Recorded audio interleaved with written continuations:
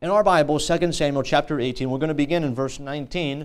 We saw last time that there was a battle and Absalom stood before David, and we know that Absalom died. Absalom, the Bible finishes the life of Absalom by saying he built a pillar for himself. That was his story, but yet he ended up under a pile of stone. So, from a pillar of self to a pile of stone, that's his life. But you know, after war, there's always consequences, and here David is going to mourn for his son Absalom. And let me give you the message before we start reading, and then we'll go into the message after we read. I'm going to deal with a subject this evening that I wasn't thinking about until I was studying this passage, but I want to speak on this: when grief becomes selfish. When grief becomes selfish. Notice 2 Samuel chapter 18, verse number 19. Then said Ahimaaz, the son of Zadok, "Let me now run and bear the king tidings, how that the Lord hath avenged him of his enemies." And Joab said unto him, "Thou shalt not bear tidings this day, but thou shalt bear tidings another day. But this day thou shalt bear no tidings, because the king's son is dead." Then said Joab to Cushi, "Go, tell the king what thou hast seen." And Cushi bowed himself unto Joab and ran. Then said Ahimaaz, the son of Zadok, yet again to Joab, "But howsoever, let me, I pray thee, also run after Cushi." And Joab said, "Wherefore wilt thou run, my son, seeing that thou hast no tidings ready?" But however, said he, "Let me run." And he said unto him, "Run." Then Ahimaaz ran by the way of the plain, and overran Cushi. And David sat between the two gates, and the watchman went up to the roof over the gate unto the wall, and lifted up his eyes, and looked, and behold, a man running alone. And the watchman cried and told the king, and the king said, "If he be alone, let there be tidings in his mouth. There is tidings in his mouth." And he came apace and drew near. And the watchman saw another man running, and the watchman called unto the porter, and said, "Behold, another man running alone." And the king said, he also bringeth tidings." And the watchman said, "Methinketh the running of the foremost is like the running of Ahimaaz, the son of Zadok." And the king said, "He is a good man, and cometh with good tidings." And Ahimaaz called and said unto the king, "All is well." And he fell down to the earth upon his face before the king, and said, "Blessed be the Lord thy God, which hath delivered up the men that lifted up their hand against my lord the king." And the king said, "Is the young man Absalom safe?" And Ahimaaz answered, "When Joab sent the king's servant, and me thy servant, I saw a great tumult, but I knew not what it was." And the king said unto him, "Turn aside and stand here." And he turned aside and stood still. And behold, Cushi came, and Cushi said, "Tidings, my lord the king, for the Lord hath avenged thee this day of all them that rose up against thee." And the king said unto Cushi, "Is the young man Absalom safe?" And Cushi answered, "The enemies of my lord the king, and all that rise against thee to do thee hurt, be as that young man is." And the king was much moved, and went up to the chamber over the gate, and wept. And as he went, thus he said, "O my son Absalom, my son Absalom, would God I had died for thee. O Absalom, my son, my son." Chapter 19, verse 1. And it was told Joab, "Behold, the king weepeth and mourneth for Absalom." And the victory that day was turned into mourning unto all the people, for the people heard that day how the king was grieved for his son. And the people got them by stealth that day into the city, as people being ashamed steal away when they flee in battle. But the king covereth his face, and the king cried with a loud voice, "O my son Absalom, O Absalom, my son, my son." And Joab came into the house of the king, and said, "Thou hast shamed this day the faces of all thy servants, which this day have saved thy life, and the lives of thy sons and of thy daughters, and the lives of thy wives, and the lives of thy concubines, in that thou lovest thine enemies, and hatest thy friends. For thou hast declared this day that thou regardest neither princes nor servants. For this day I perceive that if Absalom had lived, and all we had died this day, then it had pleased thee well. Now therefore arise, go forth, and speak comfortably unto thy servants. For I swear by the Lord, if thou go not forth, there will not tarry one with thee this night. and that will be worse unto thee than all the evil that befell thee from the youth until now. Then the king arose and sat in the gate, and they told unto all the people, saying, Behold, the king doth sit in the gate. And all the people came before the king, for Israel had fled every man to his tent. Now we're going to stop here. This is the aftermath, if you would, of the war. And David hears of the death of his son Absalom, and there's going to be kind of a turmoil going on in the nation of Israel, because some of the Israelites wanted David back and some didn't, and so we're going to see that next week. But this evening I want to deal on this subject, when grief becomes selfish. The fact of the matter is that Absalom's death was a good thing.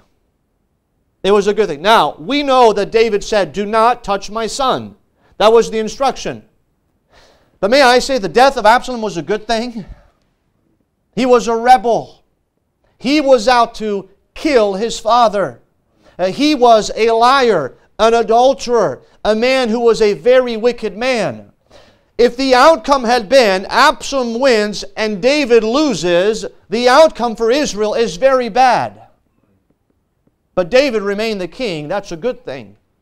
Now David is grieving for his son, and before we go into the message, I want to say that grief is not bad. Mourning is not bad. When we lose loved ones, and I'm sure every single person has lost at some point in their lives loved ones, whether it be a maid or a child or a grandparent, everybody has lost someone dear to their heart in their lives. Grief is not bad, but the Bible talks about how the believer does not sorrow as those that have no hope. In other words, for the believer, sorrow, grief, mourning ought to be different for the child of God than it is for out in the world. Now, as we go into this passage, I want us to remember that David had mourned for a son that had already died. That was his first son. You remember with the sin with Bathsheba? And the child was taken, and we saw how David responded. That mourning was good mourning. It was good grief. But this mourning and this grief on the part of David is not good. And we're going to see that this evening. I want us to deal, before we go into David and look at David and Joab, the interaction there, I want us to consider the first portion we read and really study this portion, because there's lessons here that we can learn as the carriers of the news come. We see, first of all, notice the carriers of the news. From verse 19 down to verse 32, we have this interaction going on between Ahimaaz and Cushi. Now, these two men are dedicated from 19 to verse 32, which is, they were just delivering a message. But there's a lesson for us here that we can learn of these two men. We have the record of the message being delivered to King David. There are lessons in this passage that the Holy Spirit wants us to learn. We are introduced to two men. Ahimaaz, now we know about him already. He is the son of Zadok the priest. Now if you remember, when Absalom was thinking about going after David, the news got to, obviously, the priests that were there, and we saw the counsel that was given to Absalom, and the news went, who was a friend of David, and the news was communicated to Zadok the priest. Zadok the priest told his son Ahimaaz, and Ahimaaz brought the message to David. So we already know about Ahimaaz, and here he is, one of those messengers, but the other one is Cushi. Now Cushi, I don't know if this is his name, or perhaps he was a Cushite. I don't know. That is a group of people. So perhaps it was just his name, or he was from the nation of Cushi, so therefore this was a nickname for him. But up to this point, we don't know nothing about him. These two men are quite the contrast in their behavior during this time of war. Let us examine, first of all, the characteristic of faulty character, because we see two characters in this lesson this evening before, as they bring the message, the bad news to David. Notice the characteristics of faulty character. And by the way, when I talk about faulty character, I'm talking about Ahimaaz. Ahimaaz had already been used as a messenger in chapter 15 and verse 36. He was the son of Zadok the priest, as we saw. The last we saw of him, he was used to bring the news to David of what Absalom was planning against David. So what he did was a good thing. But here we see his faulty character. Firstly, we see his faulty character because he was interested in the wrong things. We see, first of all, in other words, how do we know when a character is faulty? Because of what that person is interested in. Now, what was Ahimaaz interested in? He was interested, first of all, in praise. You say, well, how do we know that? Well, notice verse 19. Then, now the battle is over. God puts in the word right there, a little last sentence about Absalom, who had built himself a pillar. But notice how Ahimaaz hears kind of the news. He says, let me now run and bear the king tidings, how that the Lord hath avenged him of his enemies. And Joab said unto him, thou shalt not bear tidings this day. Now we know that Joab wanted to communicate the message to the king, but he had already selected someone to deliver that message. But here Ahimaaz presents himself, if you would, to deliver the message. Ahimaaz became very forward about pushing himself on Joab to run and bring a message to the king. He was pushy about it. He was not requested. He was not asked to. Later in verse 22, then said Ahimaaz, after Joab sends Cushi, deliver the message to the king. Verse 22, then said Ahimaaz the son of Zadok yet again to Joab, but however, let me, I pray thee, also run after Cushi. And Joab said, wherefore wilt thou run, my son, seeing that thou hast no tidings ready? But however, said he, let me run. Do you see the insistence there? What was he interested in? He was interested in praise. Let me deliver the news to the king. Please, Joab, let me deliver the news. Can I bring the message? After twice, Joab says no. The third time says, just let me run. He says, go ahead, run. You see, Ahimaaz did not like the orders of Joab and therefore began to argue with him. Why? Because he is interested in praise. He's not interested in the message. We're going to see that by the end of the story. There is no message there. That's why David tells him, turn aside, look away. Why? Because there was no message there. Ahimaaz was interested in praise and not about delivering a message. In verse 22 and 23, the Bible says, we see again the interaction which shows us here, Ahimaaz had made his mind no matter what the facts were. Joab tells him, he says, you don't know what's going on. You have no idea what's going on. I've already sent Cushi to deliver the message. And we will see later that Ahimaaz had nothing of value to say to the king. Why then did Ahimaaz want to run to bring this message? Why did he want to do that? He wanted to do that because he was interested in praise. So, that's faulty character. Faulty character is interested in praise. But number two, faulty character is interested in performance. Now notice verse 23. The Bible tells us, but however, said he, let me run. And he said unto him, run. Then, notice verse 23, Ahimaaz ran by the way of the plain and overran Cushi. Now we know he was a fast runner. The Bible says here that as the porter saw the first runner come in, he said, wow, there's something particular about the way this man runs, and they recognized it was Ahimaaz. He must have been recognized as a very fast runner, but that's exactly what he was interested in. Performance. You see, Ahimaaz was obviously a very fast runner, but we must remember that the speed in which he ran did not matter. What mattered was the message. Is it not the truth? You see, Ahimaaz was more concerned about beating Cushi than about having the right message. Ahimaaz was the first runner seen by David, hence, this is what he was looking for. Right? He's looking for praise. He's trying to get there before Cushi. He's trying to deliver the message, and he gets there, and there's no message. Now, he said what he said, but that's not what the answer that David was looking for. You see, faulty character is interested in praise and performance to the neglect of the message. The Bible says in verse 29 that the king said to the young man, Absalom, is Absalom safe? And Ahimaaz answered, when Joab sent the king's servant and me thy servant, I saw a great tumult, but I knew not what it was. Then why are you here?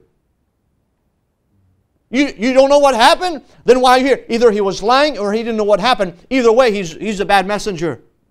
Ahimaaz was either lying or ignorant about what was going on. In either case, he failed in his delivery of the message. He was either unfaithful in speaking the truth or unfaithful in learning the truth. In 2 Samuel, in verse 18, in chapter 18, verse 30, the king said unto him, turn aside and stand here. And he turned aside and stood still. You see, the message of Ahimaaz was rejected by the king. Faulty character is interested in praise and performance. But number two, we see the characteristic of faithful character. You see, there's a contrast between those two men. The second messenger, unlike Ahimaaz, is unknown up to this time. So perhaps Ahimaaz has a certain advantage because he's a son of a priest, but Cushi, we don't know nothing about him. Perhaps he's a Cushite. But we see several things. First of all, notice what is faithful character. Faithful character, he was available. You see, the Bible says, then Joab in verse 21 said to Cushi, go tell the king what thou hast seen.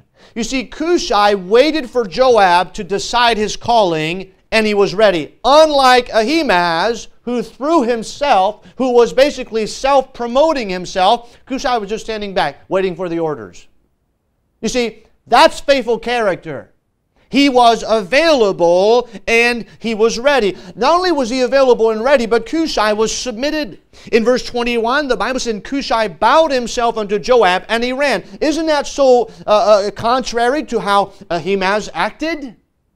3 times or twice he had to be said no. The third time, his insistence, who was in charge? Joab was.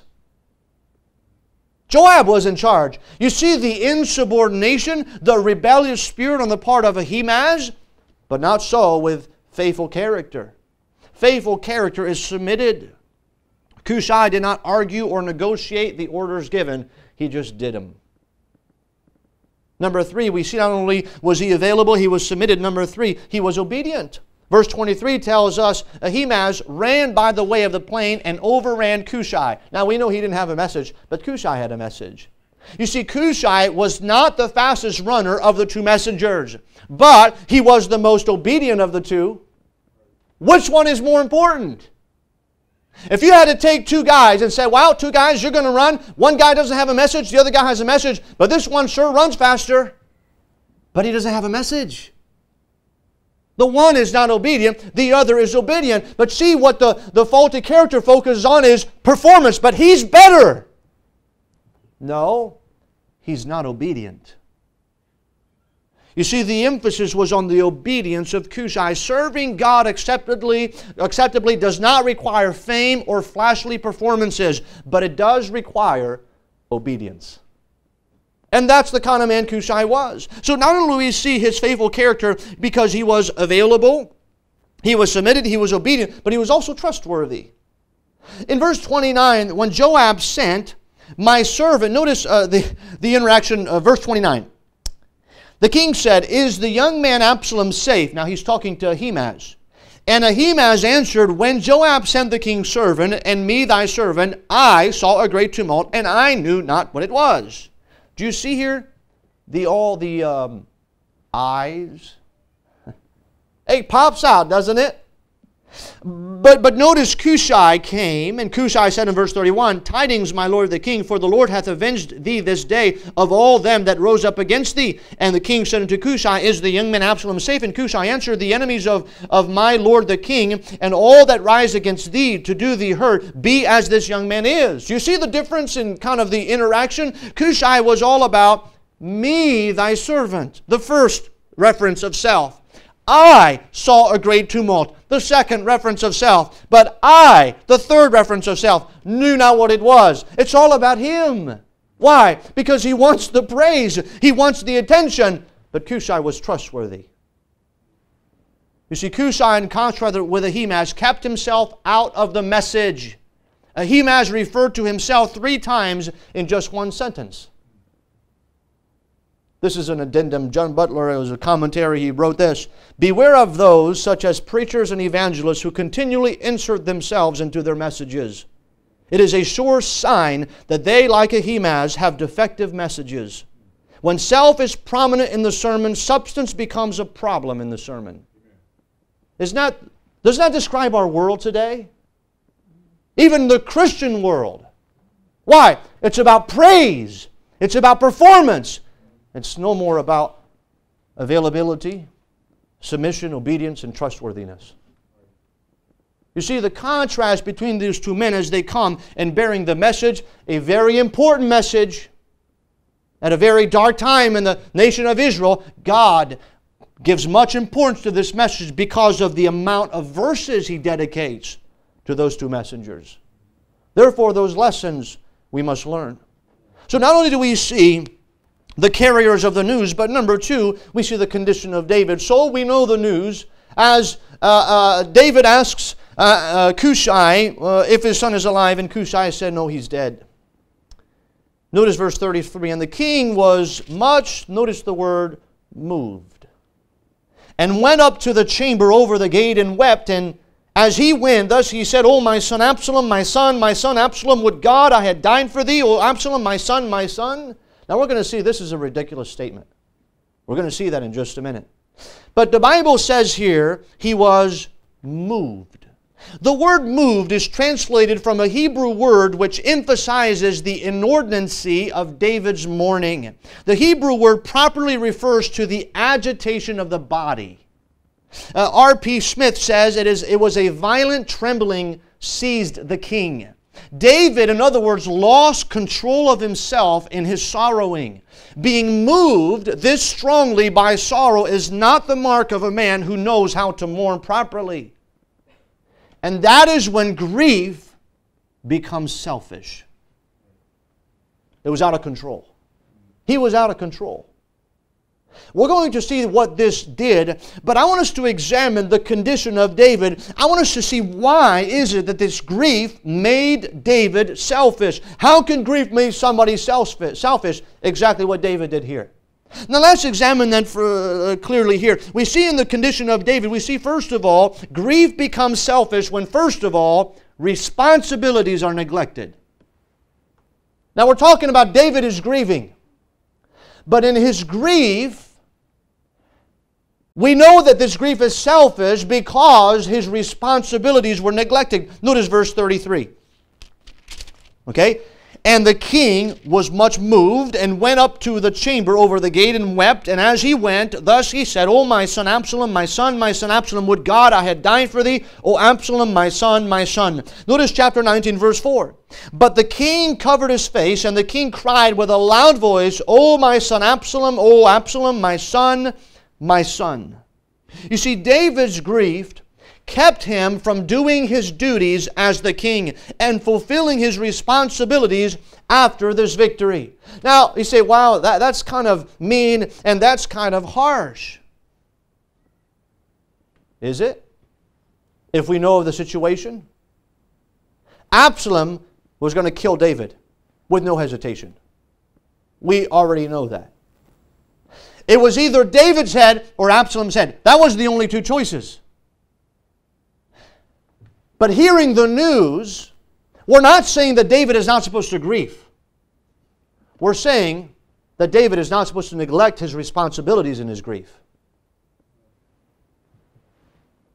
You know, he should have remained at the gate to greet the returning soldiers, but instead he went to the chambers above the gate to get alone to mourn. He forsook his duties in order to mourn. A commentator wrote this, wise men know that one of the best antidotes for grief is be faithful in one's duties. To keep your grief from becoming excessive, keep busy with your duties. Never let mourning cause neglect on your responsibilities. Do you know that that happens all over the world? Where perhaps, and there are many examples, where a mother has children and she loses one child and she goes into so much grief that she neglects all the other children. We're not saying she's not to grieve. We're saying she ought not to neglect the other children. Sometimes people go through devastating loss, but all of a sudden they retract themselves and everybody in their lives becomes non-important and they quit their job, they quit everything and everything stops. That is the worst thing they can do. There is a time to grieve, but it must not be prolonged to the neglect of responsibilities. So we see it was selfish because responsibilities were neglected. But number two, grief becomes selfish when reasoning blames God. Notice verse 33. What does David say? Oh, my son Absalom, my son Absalom, would God I had died for thee. Now we look at this in the service, wow, he must have really loved his son even though his son wanted to kill him. David dying instead of Absalom dying would not have solved any problems. There's a commentator by the name of Blakey. He wrote this: noble and generous thought to the wish be. It was on public ground out of the question. Let us imagine for one moment the wish realized.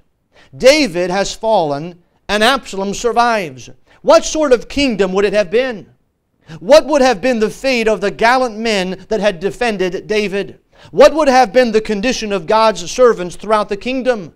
What would have been the influence of so godless a monarch upon the interests of truth and the cause of God? We know the answer to those questions.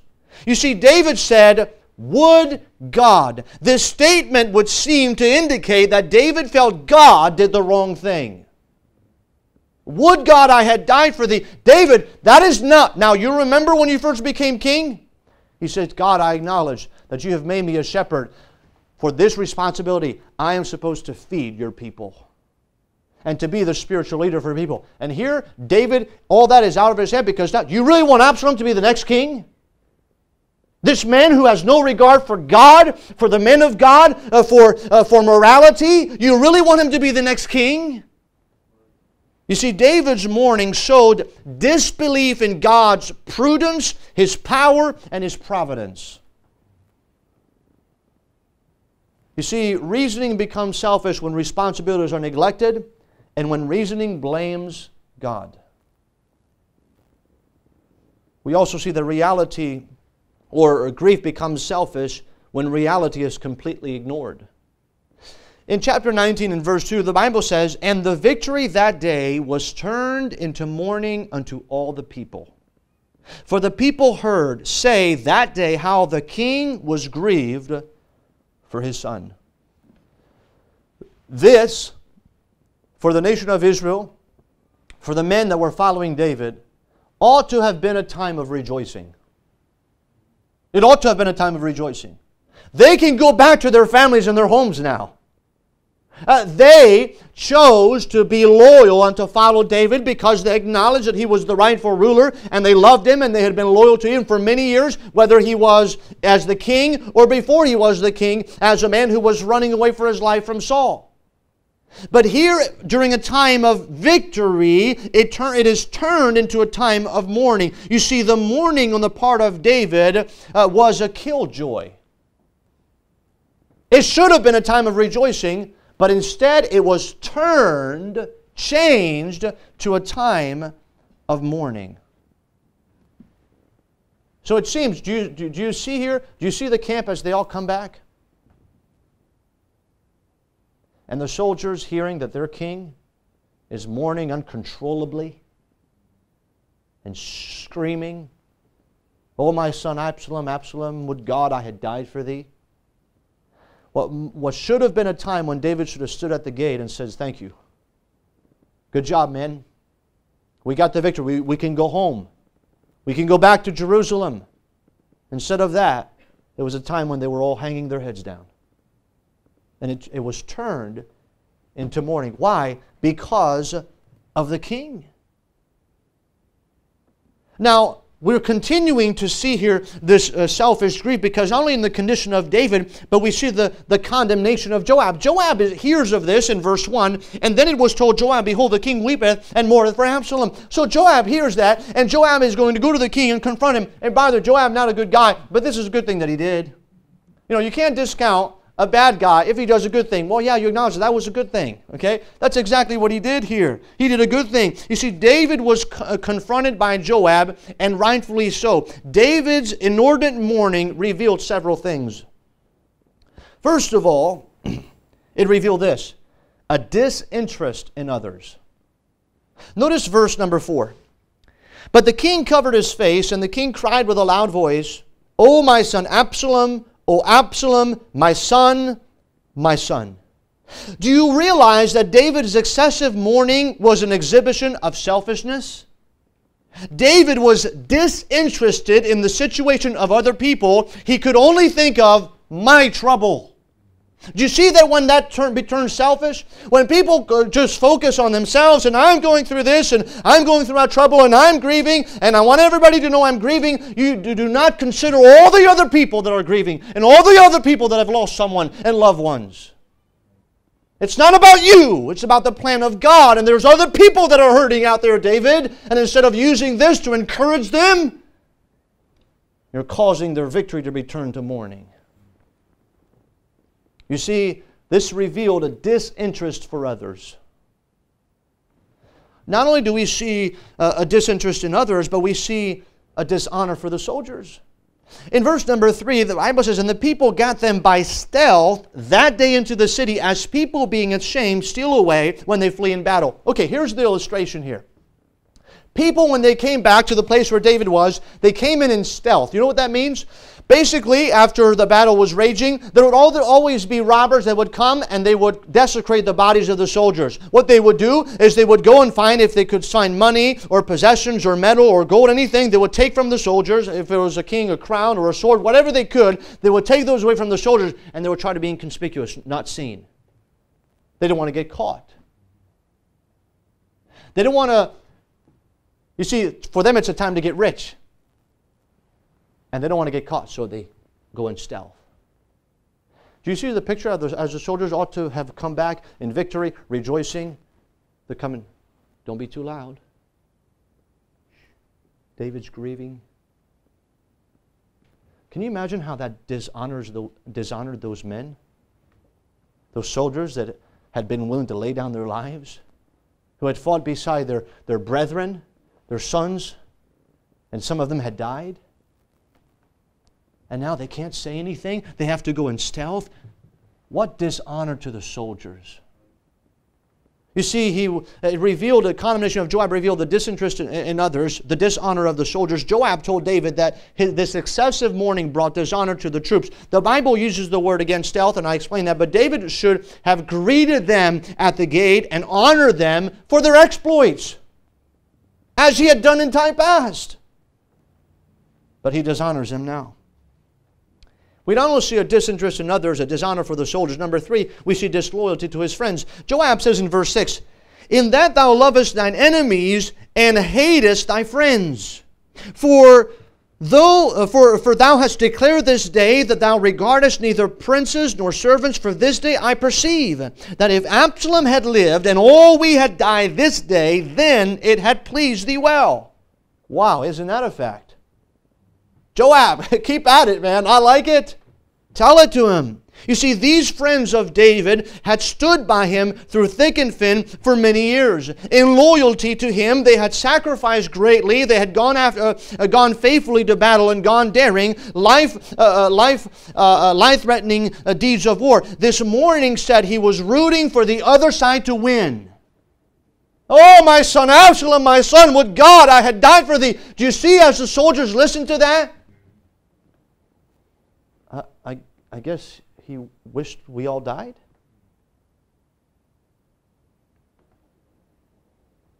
We have followed him through all those years, and he was overthrown by his own son, and we came and helped him. And now he wants us to die? Are we his enemies? You see, he was disinterested in others, dishonored the soldiers, disloyal to his friends. But we see also his disaffection towards Absalom. In verse number 7, the Bible says, "Now therefore arise, go forth, and speak comfortably unto thy servants, for I swear by the Lord, if thou go not forth, there will not tarry one with thee this night, and that will be worse unto thee than all of the evil that befell thee from thy youth until now." You see, this excessive mourning over Absalom was going to drive away his soldiers and his friends. This is what grief, selfish grief, if you would, that's what it accomplishes. It drives away people that want to help. That's what it does every time. You see, David was giving more honor to a wretched, murderous, immoral, insurrectionist son than he gave to those who had stood for honor and for God and for David. You can grieve David, but stand at the gate. You can grieve David, but show respect for those that have lost others as well. You can grieve David, but honor your soldiers. You can grieve David, but don't allow your affection for your son to be greater than for those that have laid down their lives for you. You can grieve David, but don't be disloyal to your friends. You see, again, faulty character or faithful character. In this instance, David had a faulty character because he allowed his grief to become selfish. May the Lord help us. Every single person that ever lives is going to go through times of grief. Everybody is. But as the people of God, may we never allow that grief to become selfish. You see, we have to turn our eyes upon God, who knows all things, who's the orchestrator, who's got all things in control, who would not allow us to go through anything that He cannot give us the strength to get through. And as the people of God, it is our responsibility to grieve, but to grieve filled with the Spirit of God, and not grieve selfishly. May the Lord help us as we examine this passage and to see. And by the way, I believe that this is going to hurt David. And we're going to see that later because of all that he's going to do. It's almost like he's going to hold a grudge. The next thing he's going to do is going to remove Joab from being the captain of the host and place Ahimaaz, who just went against him, as the next captain of the host. So he's not done with this grieving process. He got over it, and the Bible says he went down and he went to the people. And so good, he made a good decision. But he's not grieving well. May the Lord help all of us to grieve as we yield ourselves to God. To grieve as we not pushing away people, but understanding that this time is used of the Lord in our lives for God to help us. I remember when my brother and sister-in-law went to Africa. And they went there, and she was carried for full term. Their first son, Nathan. And they went to Africa, and they got there in Burkina Faso and went to the hospital. Everything was fine up to the day of the delivery. And they went to the hospital, and the whole labor was fine, and the baby came out. And when the baby came out, the baby was not breathing. And the doctors could not figure out what happened. They tried to help the child, but it just never took a breath, never breathed on its own. My sister-in-law wrote a post online. You can actually go to their website and read that post on how all this was in the hand of God. And I wrote them a note. I said, look, I said, God has allowed you to go through this to encourage many people, to help people. And they grieved. And I remember grieving with them. I remember being on the phone and crying. Grief is okay. But that was not selfish grief, because they used that for the benefit of the gospel of Jesus Christ. She went to a store after Nathan had died, and a lady said, "Oh, I see you delivered your child. Where's the child?" Not knowing what had happened. What was that? An opportunity presented for the cause of Christ. But if grief was selfish, you don't consider those around you. You don't consider God. You blame God. And therefore, everybody around you is pushed away instead of embraced with the love of God. You see, devastating are the consequences of selfish grief. But really, grief ought to cause us, you know what to do? To move forward, to penetrate this world with the light of God that the world doesn't have. To mourn, but not as the world mourns, but to mourn as those that have hope in a God who knows all things and who does what's best in our lives. Let's ask the Lord to help us. When grief becomes selfish,